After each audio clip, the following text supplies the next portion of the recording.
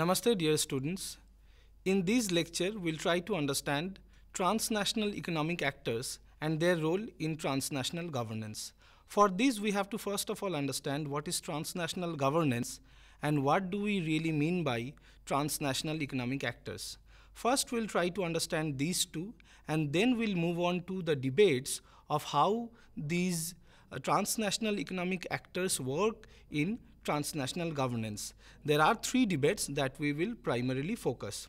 So to begin with, transnational governance, we in today's world always listen to these statement that world is one community. At the time of pandemic, we have seen at the time of global terror, whenever there is any terrorist strike, we come to know that yes, the globe is one community.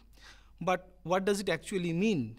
The other side of the story is if one part is affected, the entire globe is affected too. That is, a domino effect is there in the globe.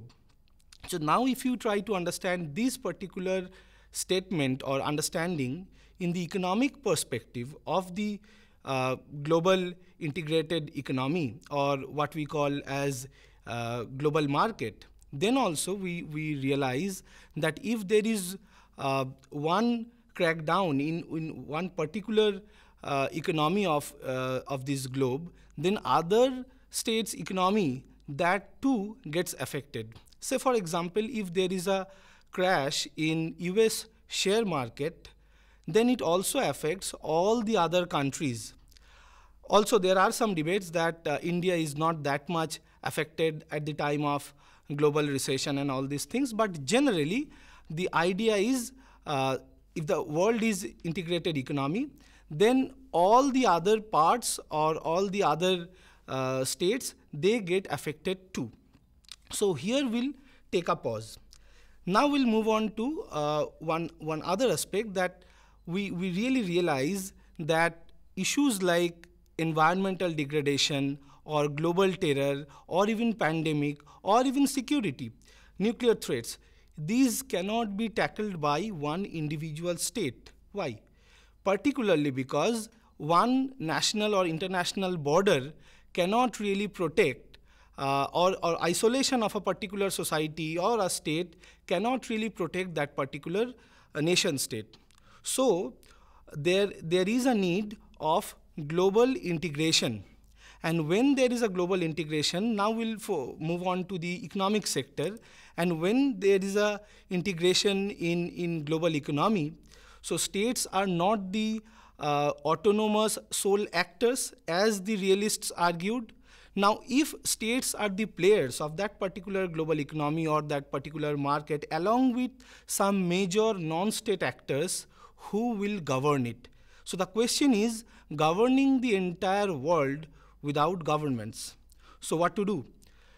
The answer is there are some institutions that were built primarily after the global recession of 1930s, and people realized, global leaders realized, major multinational corporations realized that isolation of a particular economy does not solve the problem.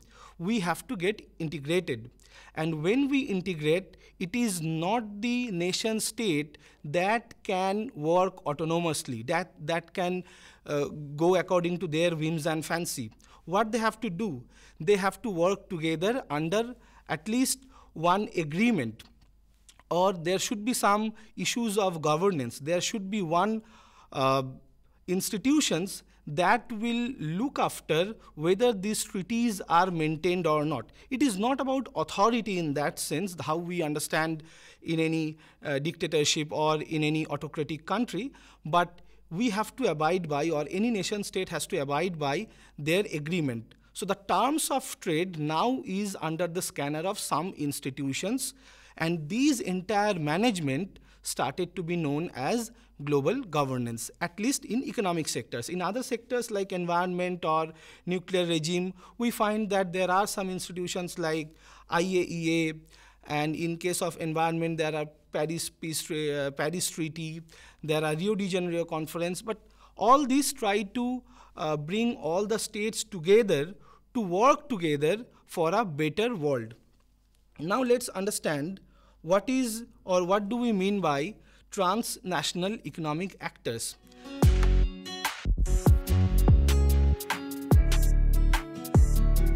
Now, transnational economic actors are those economic bodies or corporations that are not restricted within one particular nation state. Now, what do we mean by it?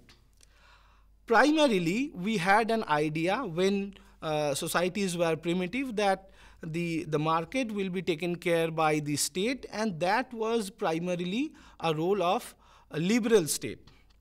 But when liberals, if in 18th century or in 19th century, they realized that the global poverty cannot be tackled by one particular isolationist state. It is a global problem, so it demands a global solution. So what is to be done? These economies are to be integrated. And if my profit can be shared with others, then their problems can be solved too. So development, the idea of development, they argued that if you are isolationist, as the leftists argued that integration with the global economy is rather a problem than a solution. And they advised that import substitutive industrialization is the solution of all problems. Now, liberals argued that no, you have to get integrated with the global economy. And how about catering a market of, say, only 10 million people or 3 billion people? Look at the smaller countries. So if you want to profit more, you have to reach the global market. And that was the understanding of major corporations that later became multinational corporations. Now, in these particular transnational economic actors, we find two types of organizations that are that cannot be controlled or not confined within a particular national boundary. These are number one, multinational corporations, and number two, intergovernmental organizations. So let us first of all understand what is multinational corporations. Say, for example, we all know that Apple is a multinational corporation, or Coca-Cola is a multinational corporation. What do we mean by it? Apple, they have a funding from US, or their investors are from US. They're manufacturing in China. They're selling in all the countries of the world, and their laborers are from, say, from India, from US, from Scandinavian countries, or even from Bangladesh. Their packet is being prepared in, say, Bangladesh. So these factors of production that we know as land, labor, capital, and market, these are staged or distributed in different parts of the world. That is why these are called multinational corporations. And it's really surprising to note that the largest 500 corporations control more than 2/3 of global trade, much of which occurs between their subsidiary firms. So this argument of liberals that trickle-down effect of a big corporations does not really benefit all these countries, because their trade is mostly confined within their own bodies or within their own organizations. And it's surprising to note that the largest 100 corporations are estimated to account for nearly 1/3 of global foreign direct investment. MNCs are, without a doubt, the most controversial of all transnational actors, not just transnational economic actors. MNCs are largely criticized because it is often argued that they make profit at the cost of the poverty of the third world or the developing nations. Why so? Because they destroy the economy of that particular country. And when a economy or particular of a particular developing nation does not stand or that get destroyed, what happens? It primarily it primarily targets the stability of that particular country, and that is why we have seen that the mass poverty in different developing countries, it leads to a political crisis in these countries, which finally creates a kind of instability, and that may lead towards a political decay. Next, what is very important in our understanding of this particular topic is intergovernmental organizations. Particularly, we will focus on the economic organization. Now, these economic organizations were primarily set up with the idea of an integrated global economy, and that in 1940s, 50s, at the time of Bretton Woods Conference, or as a consequence of Bretton Woods Conference. So we have in today's world very important organizations like WTO, World Bank, IMF, etc., etc. Later established, but it is equally important, like OPEC. And along with this, we also have ASEAN also has some this kind of things, EEC, European Economic Cooperation, SAFTA, etc. Now, to focus or to begin with WTO, what does it do? It actually works towards promotion of free trade and resolving trade disputes among the countries. IMF works towards monetary cooperation and international trade, promotion of international trade, and recovery from financial crisis of many countries. We have seen earlier in 1991, India, after 40 years of independence, went into a scenario where India had to deposit its foreign gold, its gold reserve in a foreign bank. So then we took loan from IMF. Today we see Pakistan into a crisis when IMF is giving loans. So IMF was established with this goal of recovering financial crisis.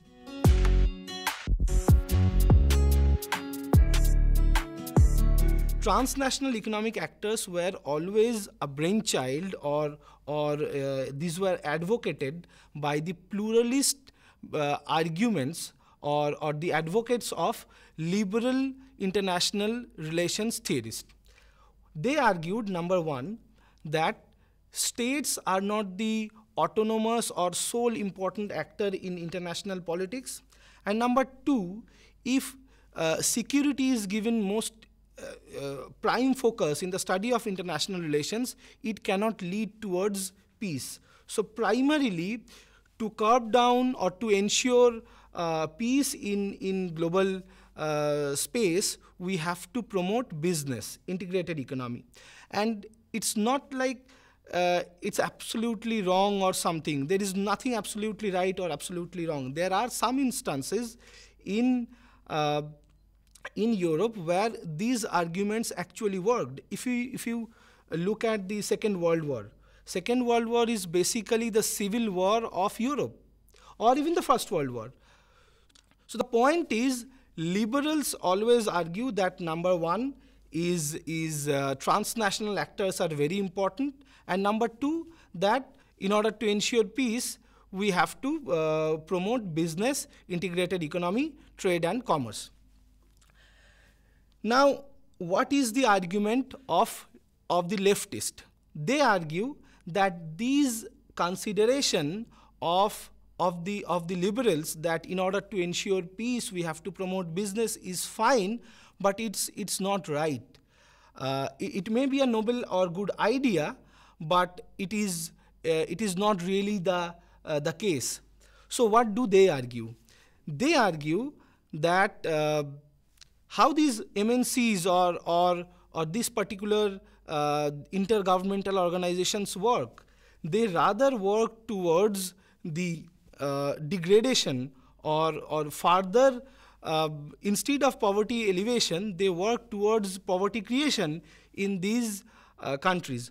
How do they analyze?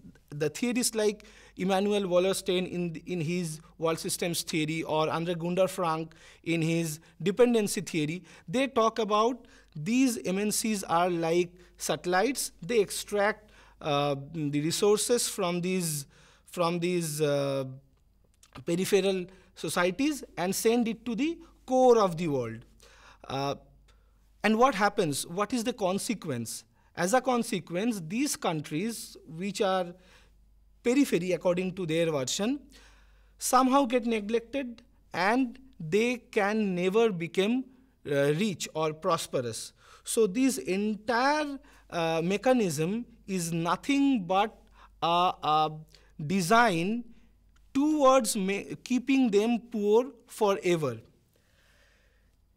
Next, the left-leaning global justice theorist Thomas Pogge also argued that these intergovernmental organizations like IMF, World Bank, WTO, these are also the reason for global poverty.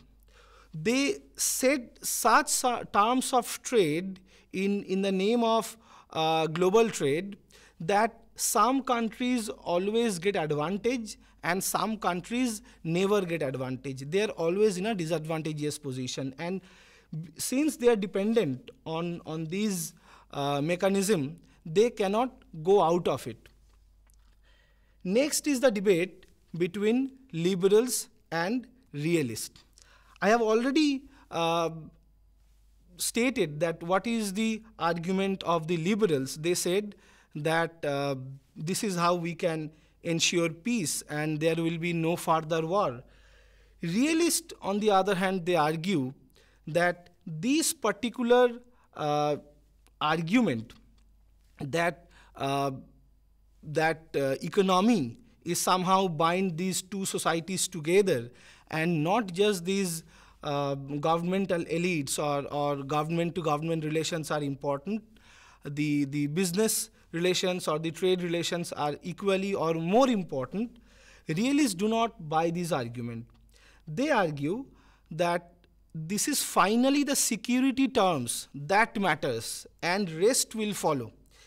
See, India and US, we largely disagree on many issues of trade or bilateral trade or even global trade.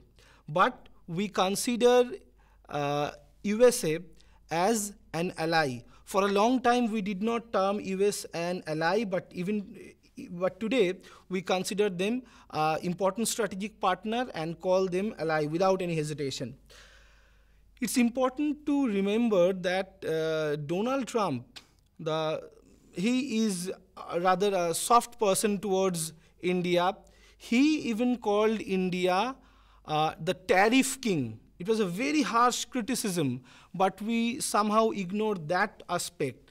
So the preponderance, the logic of preponderance of economic relations that liberals argued is not really accepted by the realists. They say that no, military relations is most important and state-to-state relations is most important. Trade relations will fall in line, and transnational actors are important only if it follows the line of the state. So state is, again and again they argue that state is the most important actor in everywhere. In global governance, in transnational governance, everywhere state is most important. Now, clubbing these all criticism against the liberals or transnational economic actors, there is a new trend in criticizing the transnational economic actors that we find in the debate of global north and global south. And this is the harshest criticism against any transnational economic actors, that they serve the interest of the global rich or the global north. These IMF, WTO, World Bank in particular, these organizations are nothing but umbrella organizations of these rich European countries and United States of America. And in this criticism, India collaborates with China, with Pakistan, with Sri Lanka, that these policies of IMF, WTO, these are hopelessly against these global south or the countries from global south.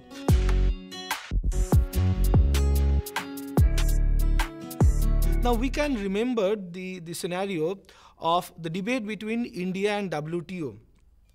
WTO categorically and relentlessly have argued that India must not subsidize its own domestic agrarian population.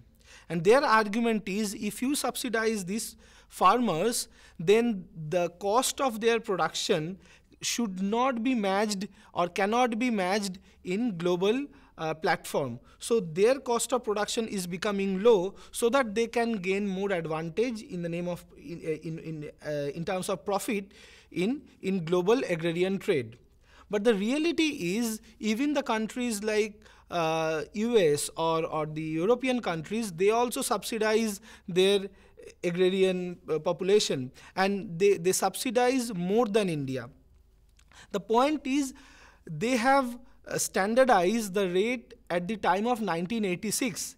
That we are not really very comfortable with. At the 1986 scenario is not really very comfortable for us. We want it to be revised, and we in India have these policy of MSP, that is minimum support price to the farmers. Now, if we do not ensure at the time of boom in harvesting, if we do not ensure that this minimum price will be provided, if there is a huge production to the farmers, and their production will be taken or will be bought by the government. So if these cannot be ensured, the country of India cannot survive, because it has a huge agrarian population, and of course the government has some welfare the role in welfare. So who will ensure this kind of MSP if the government doesn't do it? And when India bought, or the government of India bought the rice and wheat with this MSP, WTO did not allow India to sell it at the time of global food crisis right after the Ukraine-Russia war. And there was a case against India by Brazil and Australia that India must not sell these in global market. And even they allowed the food crisis to take place, but they did not allow India to sell these and in order to combat global food crisis. So the situation is, we can have multiple other scenarios, like we see these days IMF is giving has finally given loan, but with some recommendations to Pakistan. We can witness that the situation in many countries is like, we have to, the global south countries, we have to fit into the conditions of these institutions like IMF, WTO, and IMF now, if you look into it, has huge investment. And where do they get the money from? They get the money from US largely. So they serve the interest of the US, the state of US, and their other actors in their country. Had it been Asian Infrastructure Investment Bank that has headquarters in Beijing, of course they would have listened to this the China. So finally we understand that the global north has a preponderance in these transnational economic actors and their transnational governance. So finally we can conclude that we should not take any strong position or extreme position that this is good, this is bad. Liberals of course have some merit, although realists also have some merit, so is the global south.